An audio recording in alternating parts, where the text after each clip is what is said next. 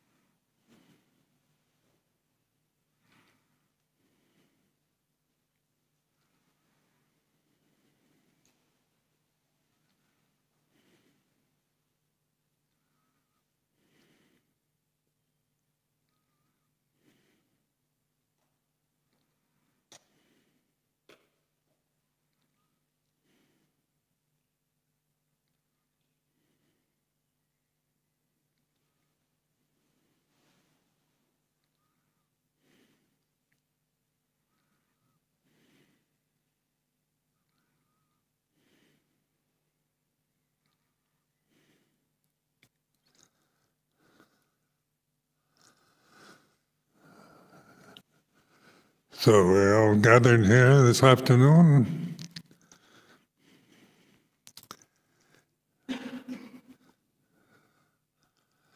As many members of the Sangha is living human beings.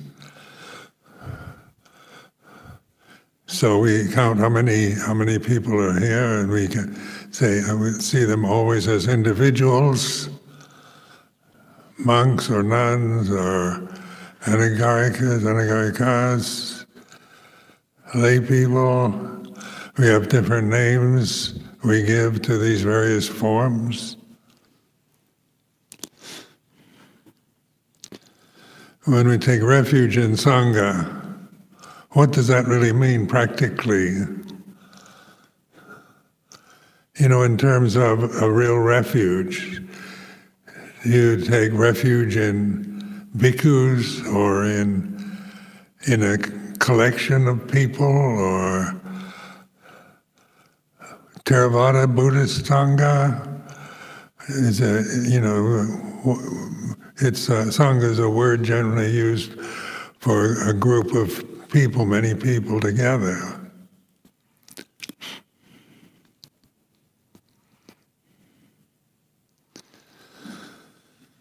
So I remember in the early years there were arguments about what Sangha really meant. There was a kind of hard line that said it just means Bhikkhu Sangha, and others, are lay people, lay teachers say they're in a Sangha. Is that the real Sangha? And then we form opinions about what is traditional, what is right, what is, our particular interpretation of the word. But when we take refuge in Sangha, Sanghang Saranang Gacchami, are we taking refuge in the forms of tradition or a particular group of monks or group of nuns? Is it just, is that what we mean? Or is Sangha a much more profound term for one who practices, supatipanno, one who practices well? And this is up to all of us, whatever our position is in the tradition.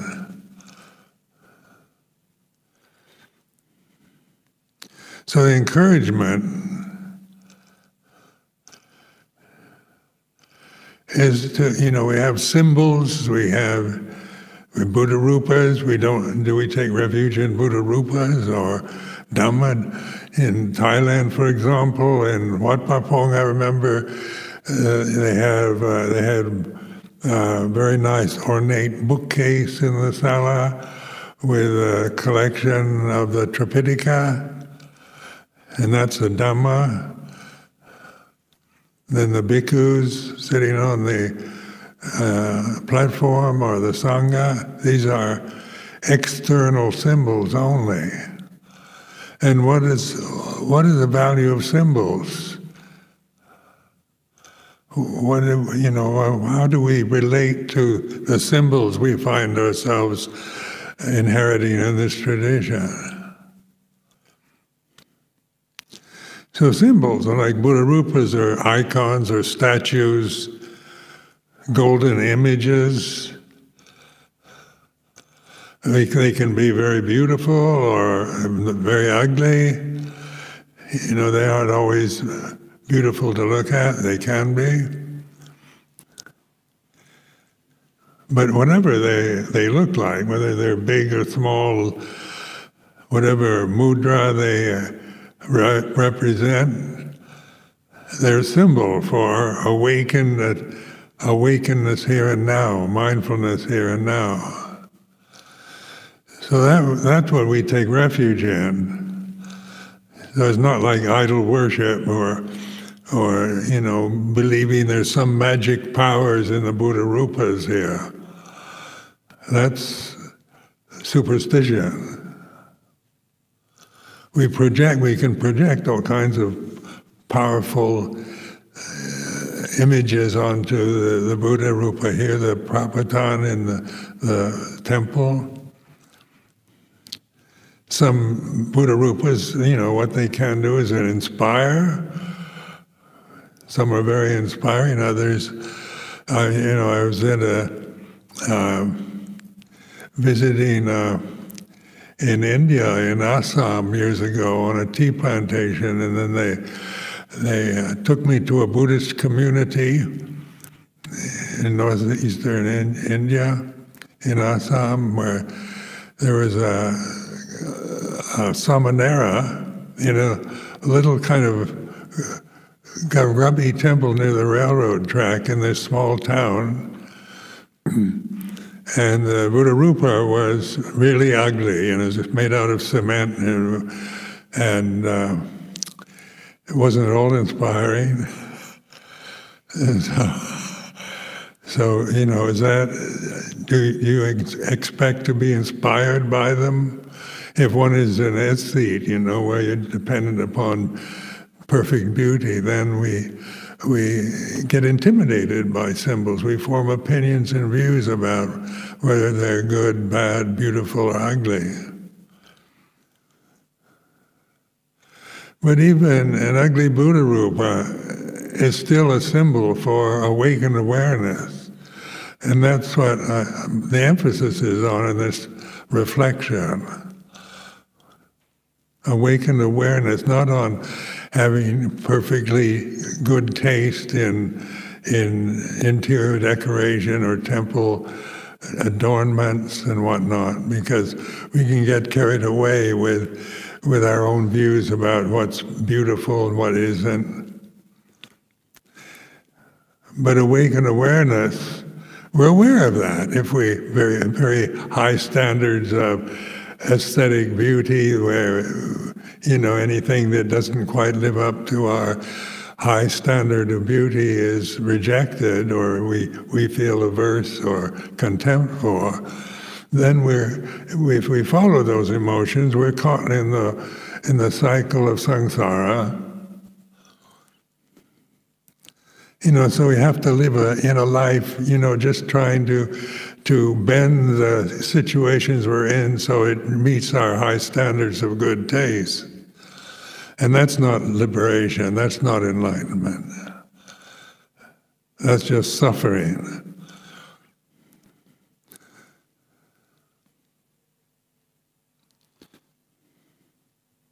Or we can go the opposite direction, say symbols don't really matter at all, you don't need Buddha Rupas. All that, we're above all that. That's still a kind of supercilious snobbery, thinking we know what the Buddha really taught, and our opinion about Buddha Dhamma is the right one, and if you don't agree with me, you're all wrong.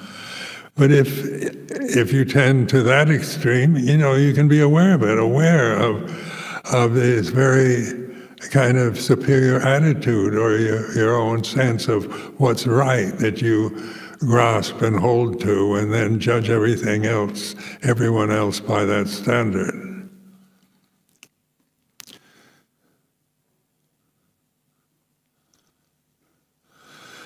So I received a question about enlightenment. What is enlightenment?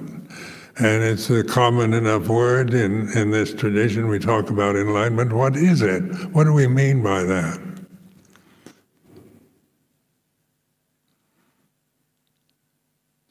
So this is an investigation of the word, so that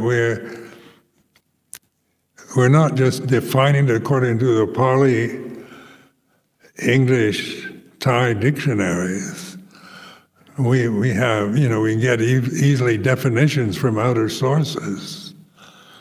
Various people, individuals have various views about enlightenment.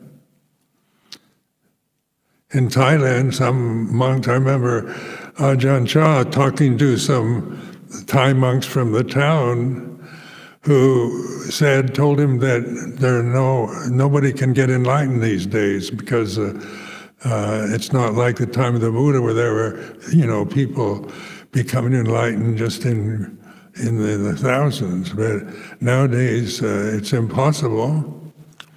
That's a viewpoint, isn't it, about whether anyone can get enlightened. And questions about, was Ajahn Chah enlightened?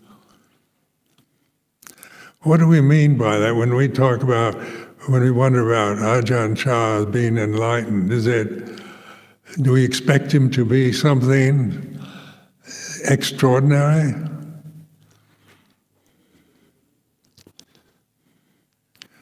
And so,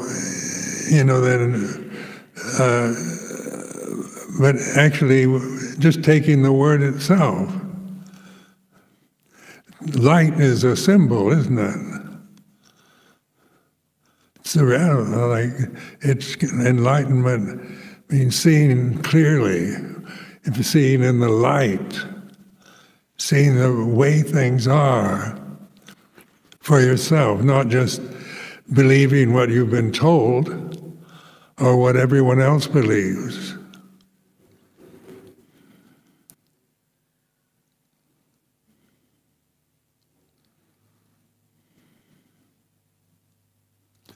Sometimes proper monks shouldn't even discuss enlightenment because it's a dodgy subject, But what I'm trying to do now is just to investigate the word, reflect on it for each one of you, just to challenge yourself to observe how you see that word right now. Your own definition, your own assumptions about it, whatever they might be, whether you believe it's possible, whether you think you're enlightened, or I'm enlightened, or Ajahn Chah's enlightened, or we're not enlightened. These are all thoughts that we create. We grasp thinking, we grasp words, we grasp definitions, we grasp symbols. We grasp our sense of righteousness. There's really nothing more difficult than a righteous monk or nun, because they always have to be right, no matter what. But is right a kind of permanent state of being? Is one, is any human being, living individual, always right? Can we be 100% right as a person, as a senior monk or senior nun? Is that something that is expected or projected onto members of the Sangha?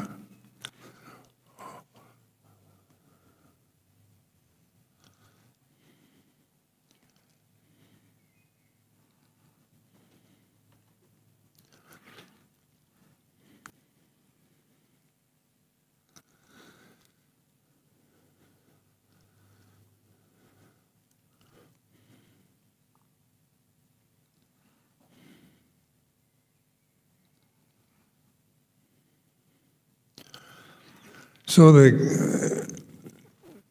enlightenment, then you ask yourself, is there like an enlightened being, enlightened monk, that we assume are enlightened, like in Thailand, there are various Ajahns that we believe are enlightened. And so, is there a kind of permanent enlightened personality that one automatically becomes? Can a personality, anybody's personality, become enlightened? That can something artificial like a personality, sakyaditi or the ego, can that attain enlightenment, or is it just a mental habit? It's a condition, it's a phenomenon. Because when we observe, when we reflect on our own views and opinions, that which is aware of an opinion, aware of a name, aware of an object in consciousness, awareness is non-personal. It's anatta. So the Buddha made this anatta teaching very clear, and Theravada Buddhism has very strongly emphasized the anatta as this becomes a belief, becomes something we believe in because we've read it in the scriptures, and the Buddha's words were about anatta. All Dhamma is not self. So we start investigating what do we mean by the ego, just the English word that's commonly used in psychology, the ego. What is one's ego? We say egotistical, meaning someone's very kind of self-obsessed or self-important. But the ego covers much more ground than just that kind of perception. The ego is an artificial creation that we acquire through our lives. In early life, when a newborn baby doesn't have an ego. It's conscious. It has human form. It can be male or female. But if you ask a newborn baby if it's male or female, it doesn't answer, it doesn't know what you're talking about.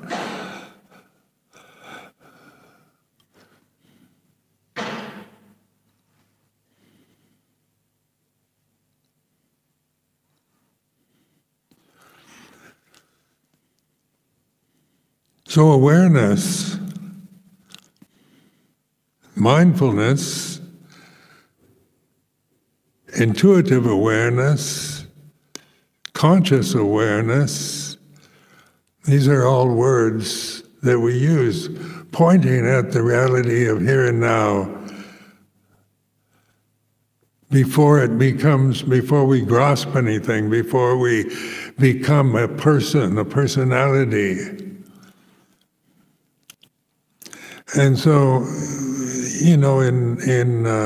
when we talk about awareness, being aware of awareness, in Thai, Luang Pu Dun, one of the enlightened Thai masters who died many years ago, his definition of the third noble truth, Jit and Jit. And Jit is consciousness, knows itself. It doesn't know itself as an object because it is itself.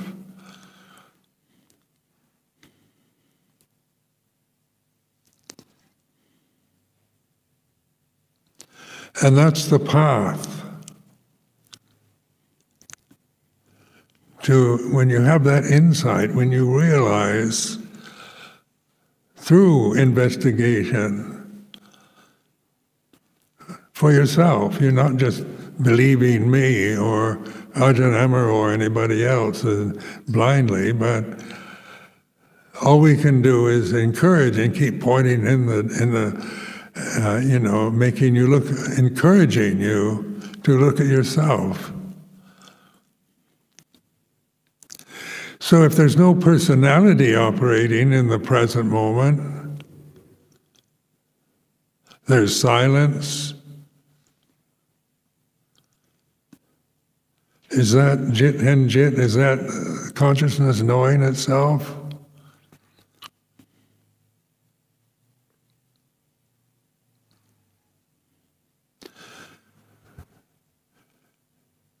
These are questions, and there's no answers.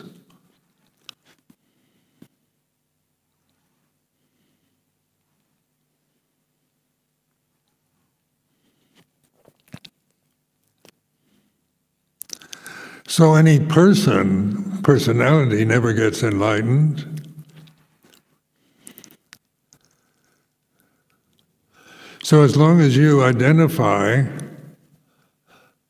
it's impossible for a sankhara to become enlightened because they're empty phenomena. When you explore, like in the Anatta Lakkhana Sutta, go through that whole sutta about anatta, there's nothing left. There's no self. So it sounds like annihilation, like we're just destroying the world, the conditioned realm. We kind of think it's something we've got to get rid of and destroy. But in the Dhammacakkappavattana Sutta, the Buddha made it very clear it's neither Kama Sukkhale Kanu Yoko, kind of between eternal life as a person, eternity as a belief, as a personality, that if we become enlightened, we will live in nibbana forever as some kind of soul, some kind of permanent, undying personality. I'll always be Ajahn Sumedho even when I'm dead.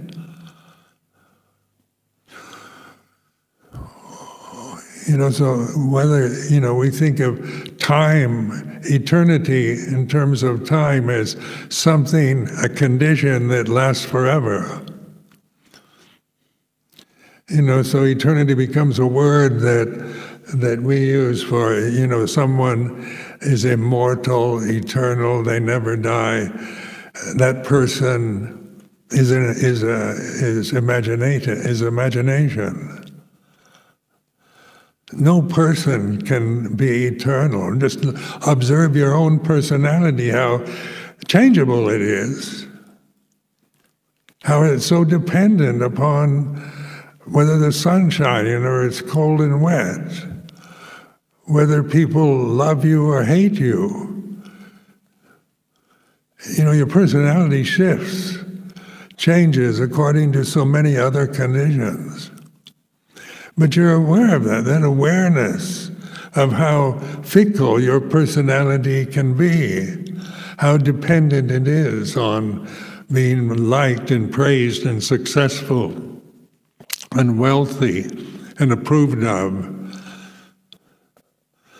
To have a positive sense of self, self-love, appreciation for yourself, a positive ego is, much sought after in many circles these days. To love yourself as a person.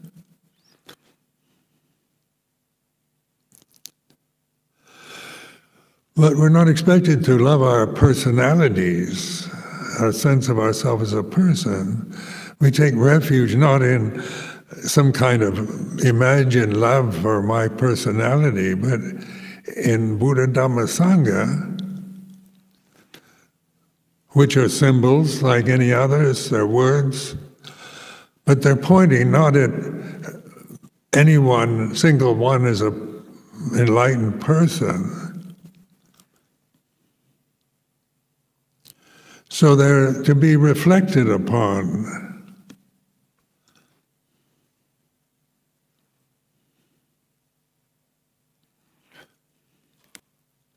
So nothing can be more direct than a teaching of wake up here and now, like Buddha. That particular word, Sanskrit Pali word from India, ancient languages, means awake. Awake doesn't mean you're not sleeping. It means you're no longer attached.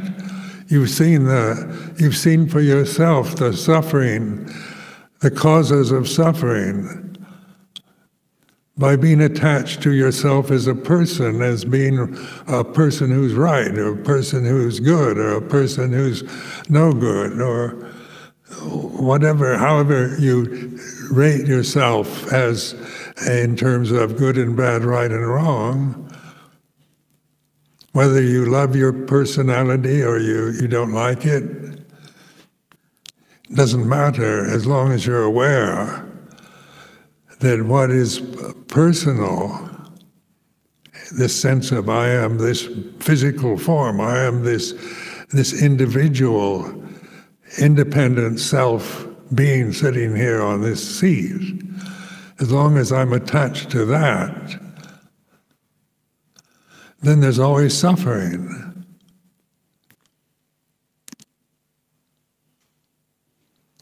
Because attachment, clinging, blindly grasping conditioned phenomena is the cause of suffering.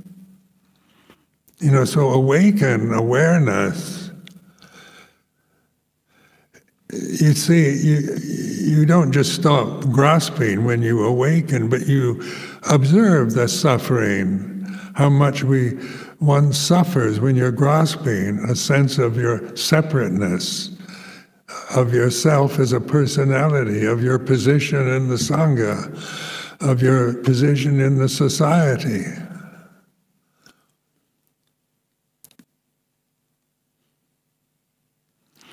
So grasping sankharas out of ignorance, as long as one grasps sankharas, the result is always going to be suffering, some kind of suffering. It can't be otherwise, because sankharas are terribly disappointing, even at their best, because they don't stay at the best. Sankhara, very nature is impermanence, to change. The law of karma, what is born dies, what begins ends. So there's no enlightened sankharas.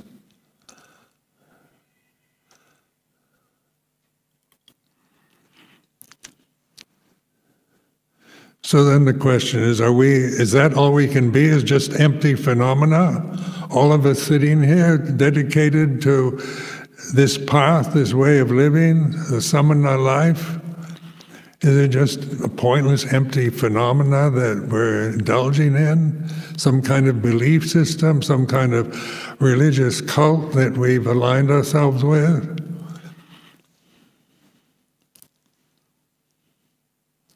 Because there's so much media available about religious cults and belief systems, stories that we assume are always right. Stories we've been told since we were very young children, like what is cultural conditioning? But a story about what your parents believe is, for, say, someone like the American way of life. The stories that are part of a cultural identity, whether you're British, American, Thai, French, doesn't matter. You get different stories, different emphasis, but all they are stories, propaganda. So, like, it's interesting at a time where nationalist movements are popping forth around the world, where people believe that their nation is special. or that one nation has to be preserved, a nationality, national identity has to be preserved. And this is all empty phenomena. It has no essence, no quality to it other than it is. We've been maybe believing in it, never questioning it. Since we just take it on as innocent children, like innocent, as long as you're innocent as a child, you just believe what you're told.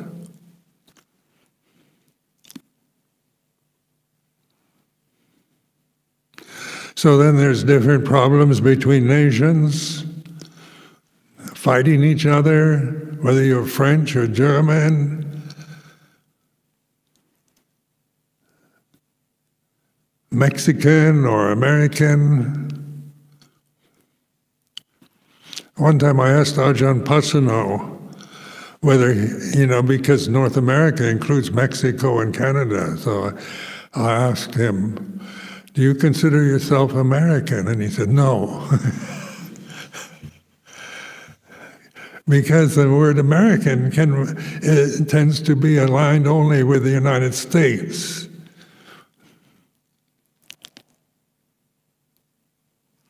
But there's South America, North America, and it's just a word given to continents that, hundreds of years ago no one knew about except the native cultures that lived there. Is this island that we're living on now called England? Who calls it England? But we do. We say this is England. Does the land that we walk on, that we walk Jongrom, do meditation practice on, that we take walks around, does it say it belongs to anybody? That it belongs only to, is it's an English land? Or is this idea of a separate England from Scotland, from Wales, is this just empty phenomena, proliferation, cultural conditioning? It's projection. We project these concepts onto experience, just like we project the sense of ourself.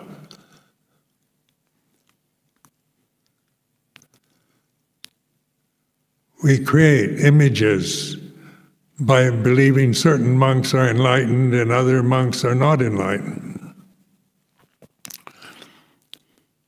But what is enlightenment? And the reality of it, is it just an empty word that is meaningless? Or is it a directional sign? What is it pointing at?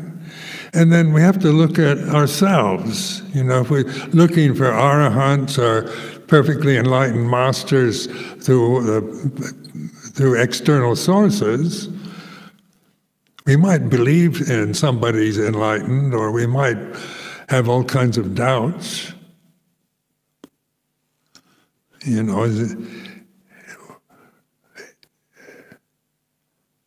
Somebody tells you that some great master is enlightened, and we believe that. That's a belief. We take it on as a belief. But in the very reality of it, it's just words projected onto a form, or the history or memory of an image.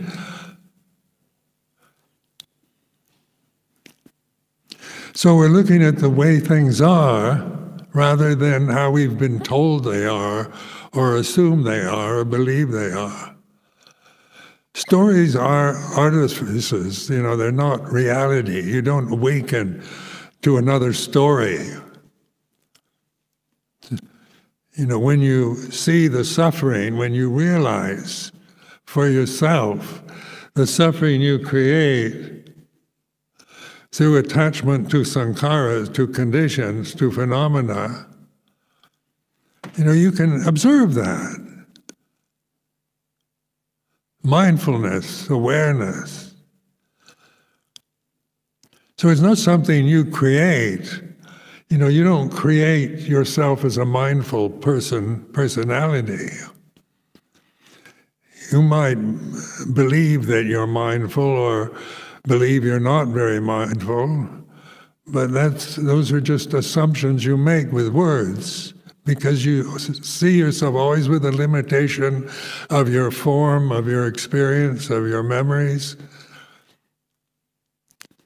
And that binds you to suffering, as long as you never question that, never awaken out of that dream, out of that story. So taking refuge in Dhamma is much more profound than just chanting it in Pali language. It's not just a puja, another empty form that is part of an empty tradition.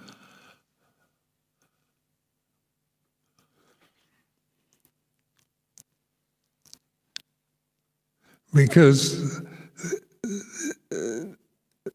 what the Buddha is pointing at is not at forms, not at beliefs.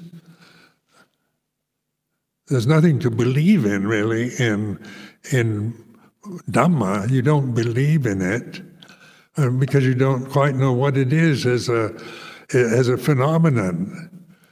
Can you point it out? Can you define Dhamma when you take refuge in Dhamma? Is Buddha, is that you're taking refuge in some kind of magical story about the Buddha nature in the universe? You can kind of imagine, the Buddha energy and holds the universe together, or ultimate reality is something or other you can define with various words that nobody understands, really.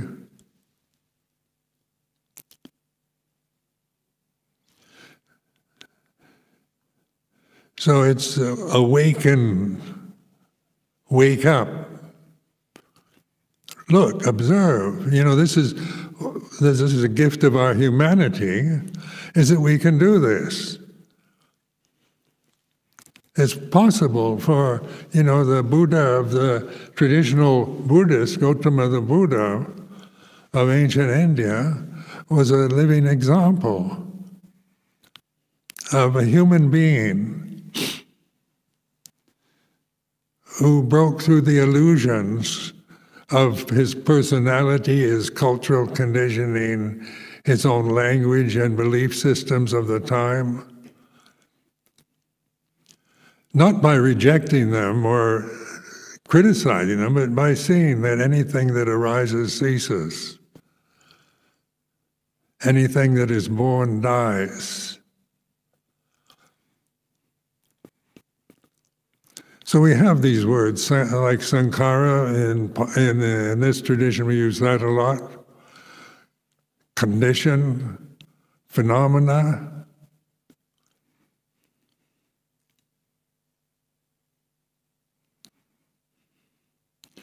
So as long as we, as a person, are trying to become enlightened, we'll only fail at it.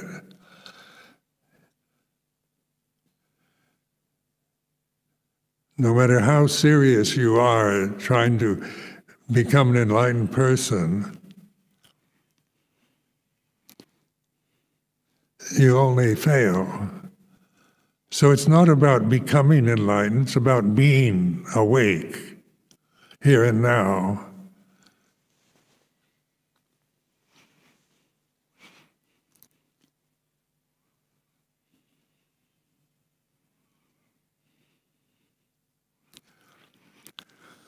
So when we talk about enlightenment, there is enlightenment,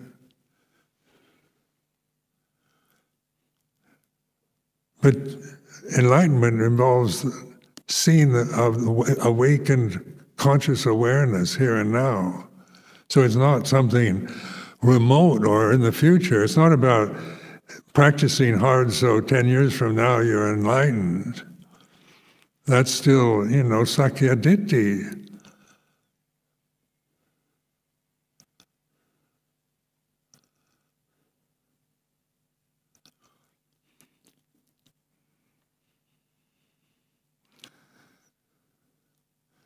So I emphasize the silence as a refuge.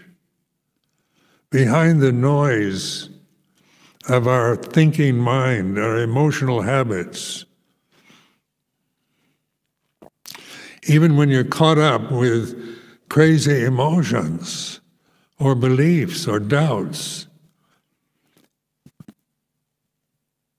underlying that is silence.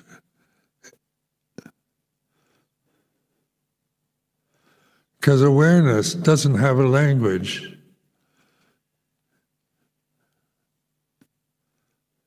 There's wisdom. Wisdom doesn't have a language.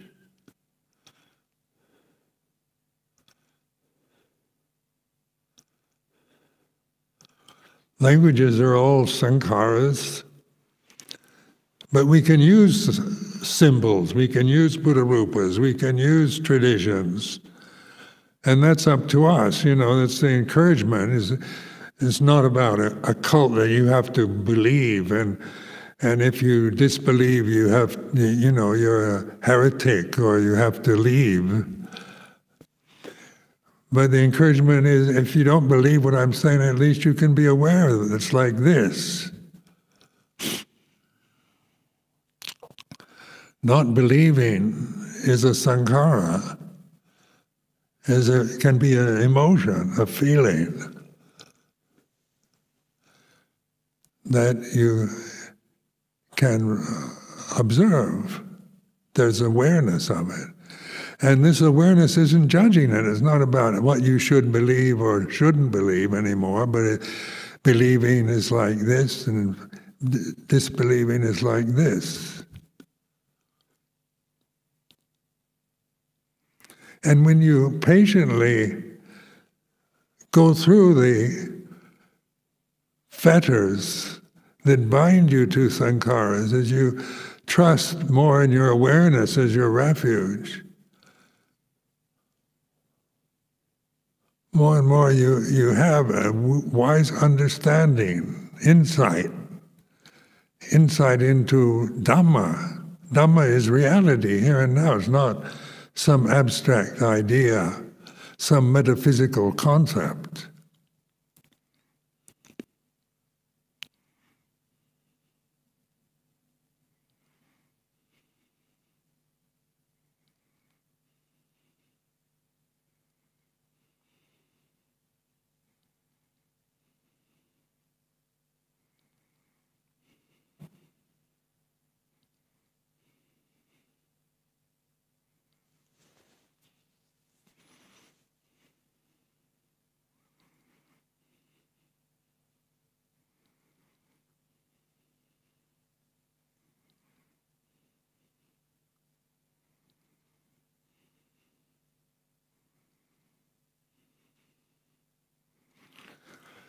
So what is enlightenment?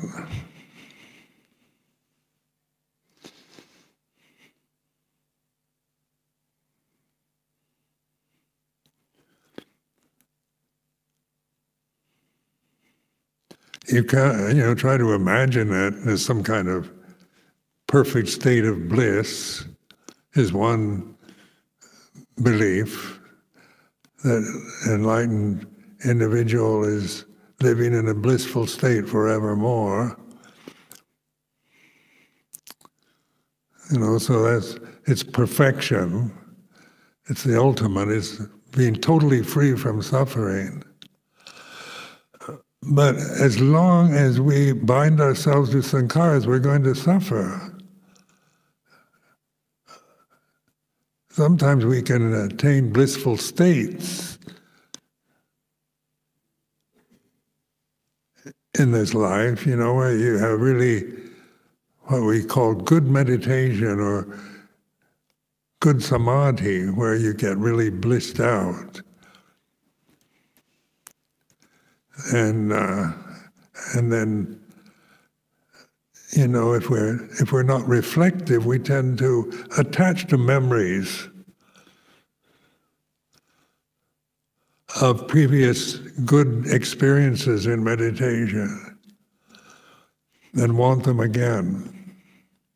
And that's desire, isn't it? Bhavadana, wanting something you don't have at this present time. So awareness here and now means that whatever we experience, whether we're absolutely miserable or doubtful or angry or jealous or frightened, blissed out or whatever, the real refuge is the silence that underlies all those states that arise and cease. And this is bhajatang, this has to be realized individually by each one of us. Because words, anything I say, is still sankharas, proliferating on and on.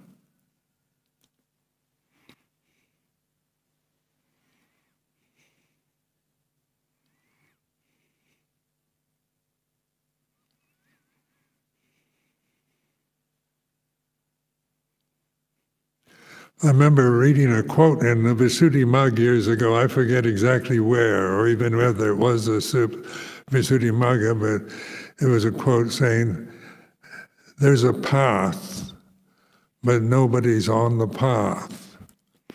And I thought, that's depressing, you know.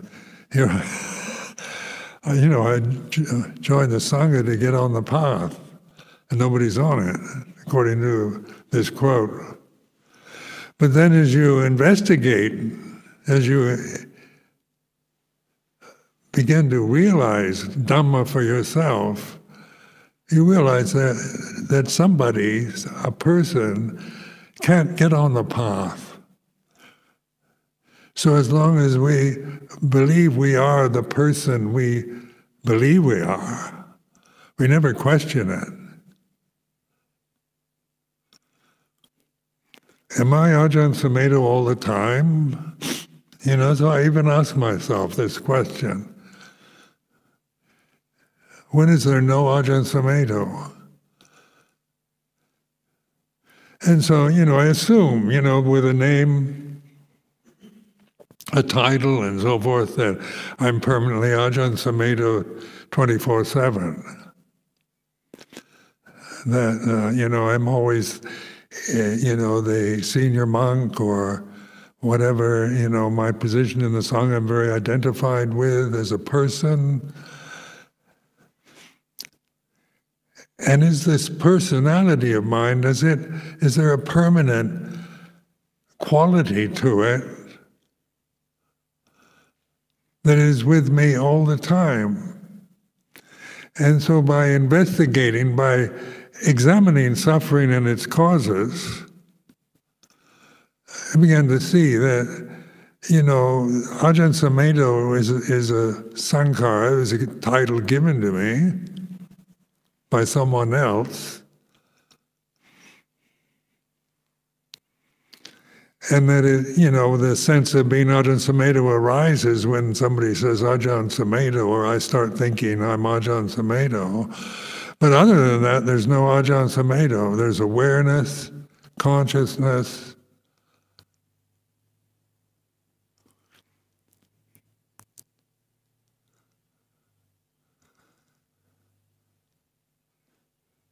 So investigating the sense of yourself, your personality, is not to say you should love yourself as a person or hate yourself or you should get rid of your personality. It's to understand personality is a sankhara, it's a given factor, it's an artificial condition, it's empty phenomena. It's not to be despised, but it's not to be loved either or grasped. It is what it is.